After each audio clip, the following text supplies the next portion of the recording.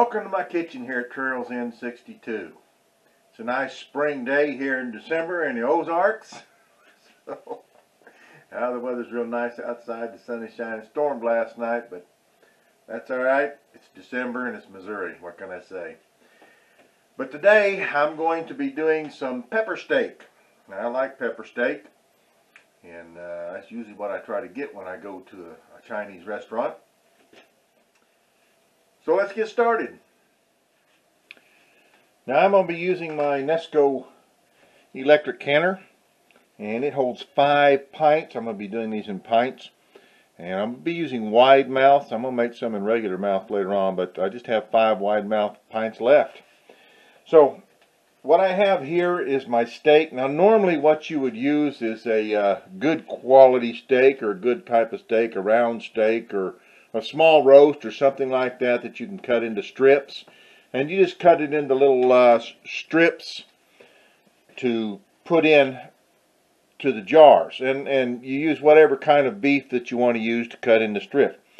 This is probably not the best to use, but it's what I've got, and I got it on sale at my local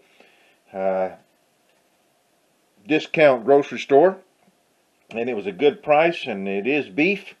The box said it was flip steak. Now you want to make your strips when you make them so that they're less in your jar. Hang on, let me grab a jar. So you want to make sure that when they stack in your jar, because you're just going to stack them in there straight down in, that it's going to be below your 1-inch mark here, below the rim. The bottom rim here, that's 1 inch. So you want it right there. So you don't want them any more than that long. Okay? Because you're going to just stack them in there, and then you can put broth on top of them to inch head space. So mine's going to be a little different because I've got this steak. It's not going to stand up like strips of steak.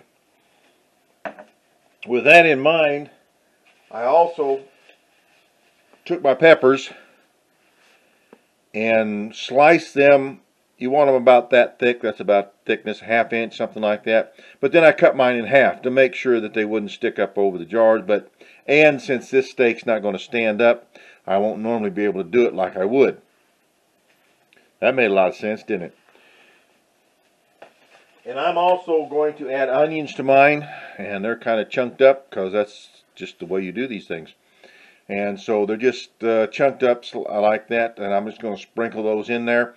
Normally, if you have the kind of steak that you're supposed to use for this, you would slice your onion in long slivers too, so that you could basically just lay it all out in your hand, the steak and the peppers and the onions, and just put it in a little clump in your hands and just tighten it up and just drop it down into the jar that way, and then you put your beef on top of it. But I can't do it that way because my steak doesn't stand up. So, now I'm going to season my steak a little bit. You can season it or not season it. It's optional. You can always season it afterwards. You can't take the seasoning out, but you can put the seasoning in. So what I'm going to do is I'm just going to put a little pepper. It is pepper steak after all.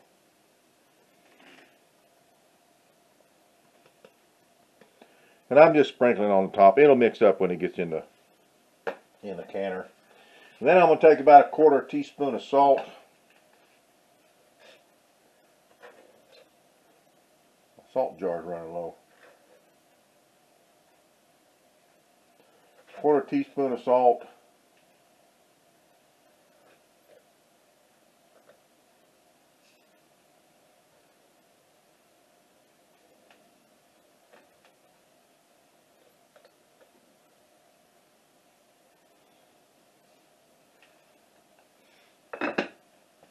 And then I'm going to take about a 1/4 teaspoon of garlic powder.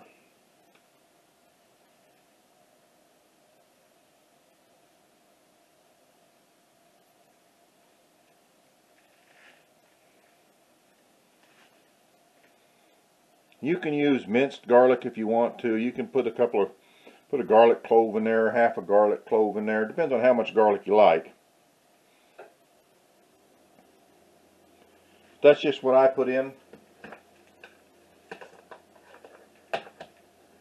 Like I said, spices can be added, seasoning can be added afterwards, but you can't take it away. Alright, so that's our beef. And I've said I got my onions chopped up here, and this is about 2 smallish medium onions. Okay, that's what I use. I'm just going to divide it up between the 5 because there's no set amount that you want to put in there. Just put in whatever you want. If you don't want to put onions in there, don't put onions in there. You can add more meat and peppers. And then this that I'll divide up between them is 3 large green peppers. 3 large green peppers that I sliced up, cut up, and cored and all that, washed and all that kind of good stuff. So you can use yellow peppers, red peppers, whatever color peppers you want to put in here. I like the flavor of the green peppers better, so I just went with straight green. But that's 3 large. Again, you're just going to put in what you want. If you're not putting onions in, you may need more peppers. So it's just on what you want to do. But that's just to let you know what I used. Now let's get everything rolling here. Now, like I said, the best way to do this, when you're using the right kind of meat, is you kind of lay it out in your hand, making sure that your strips of meat are small enough to fit in the jars, and your peppers and your onions, and you just kind of stick them down into the jar. And if it's too high, you just press it down in there.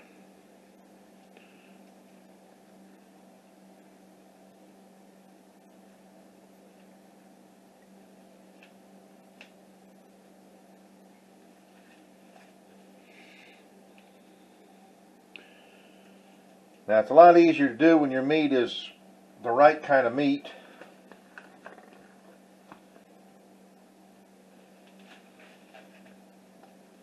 And it's easier to do. But that's just for demonstration purposes right now, because my meat is kind of different. Alright, so I'm going to stuff the rest of these.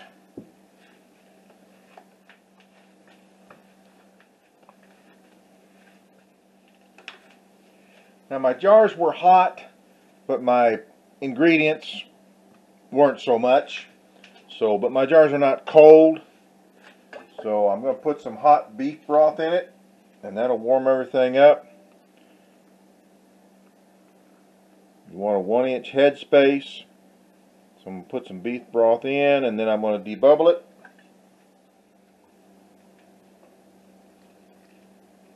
Now, since the meat is raw, then I'm not going to fill these up all the way, because raw meat will generate its own juice.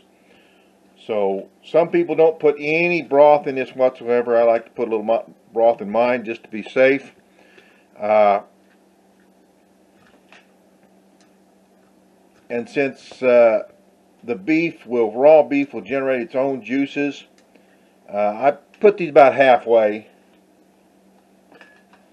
filled with beef broth.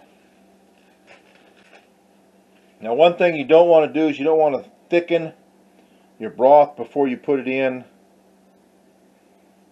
You do that afterwards when you heat it up. If you want a thicker broth, then you thicken it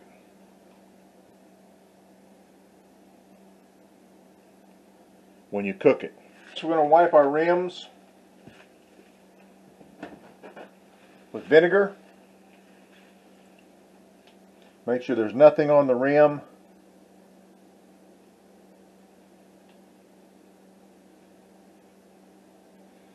You want those rims to be good and clean. Don't want anything between your lid and your rim, because that will keep it from sealing. We'll put the rest of our vinegar in our pressure canner. We've already got 8 cups of hot water in the pressure canner. That's what it calls for, my Nesco. Then we're ready to put our lids on.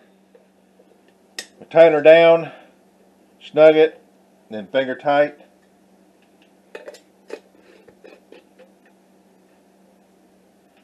Now, I always heat my lids. They say you don't have to anymore on the new ball lids, but a lot of my lids are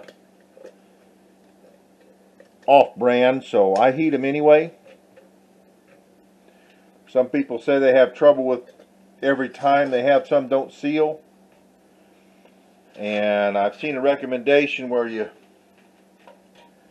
might snug them down as tight as you can, then back them off, and then do it like you would normally do it. I don't know. I'm not going to recommend that. I don't do that. I just do it this way, and it works for me. Occasionally I'll have one that won't seal, but very rarely do I have one that doesn't seal. And I've had some seals come loose after they're on the shelf. That happens. Now you're looking at a wet towel. Alright, so let's go right over here. And there's my 5 pint jars in the canner, ready to go. There you have the pepper steak. Looks pretty good. So far, so good. Doesn't look like there was hardly any siphoning or bubbling over, one of the two. So, there's the pepper steak. 5 pints done. I'm going to do 5 more pints. Regular pints this time. I'm out of wide mouth. Alright, let's talk about eating this pepper steak that I made. It turned out pretty good. I did 10 jars, 10 pints of pepper steak that I can. I did have one that didn't seal. Now, jars that don't seal happens to everybody. Happens to the best of us. Happens to the worst of us. It just happens.